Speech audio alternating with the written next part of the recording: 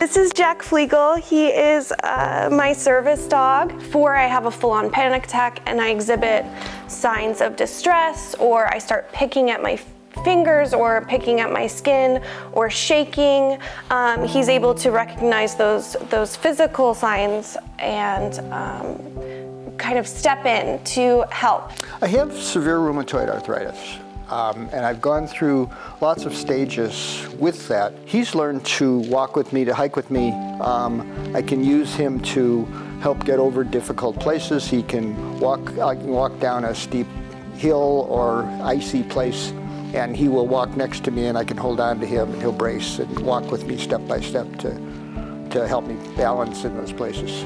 Having Turner just makes that possible. It's just the extra help that I need to be able to do those kinds of things where I couldn't do them otherwise. It feels like I'm able to just live a life that doesn't take time and energy.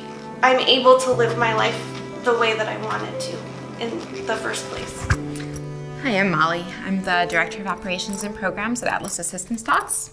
This is my service dog, Reed. Atlas was founded in 2016, and at the time we set out to tackle just a few of the barriers that were keeping people with disabilities from obtaining a qualified service dog. Some of those barriers included very high cost of training, sometimes up to $30,000, year-long wait list to obtain a trained service dog, or just lack of ability to finding the proper support to fit their individual needs. We saw how many people wanted to train their own service dog and how many of them could. All they needed was the proper support in place and the proper access to that support. We have been gathering a team of volunteers, our Atlas team facilitators who work hands-on with our clients. They support them in the training of their disability tasks, working with them in public, and just helping them succeed on a day-to-day basis with their service dog. But there's more to be done, and there are more barriers to be broken. So many people with disabilities have the ability to train their own dog. We've seen it. However, for a variety of reasons, some people may not be able to start with a puppy.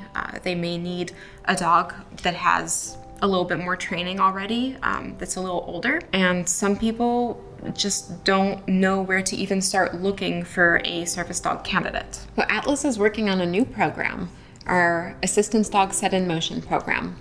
We will partner with ethical breeders and shelters to help the client select a young dog and place them with our skilled volunteer trainers for several months. Then, transfer them back to the client when the dog is mature enough that the client and dog can be successful together and are ready to go on to the next stage in our training and certification program. Achieving the same result through a private trainer could cost someone more than $10,000. Our plan makes this possible at a fraction of the cost. It is your support and contribution which will allow us to offer this service at a significantly reduced cost for people in need. This program will give many more people the chance to be part of training their own service dog, where it otherwise would not be possible.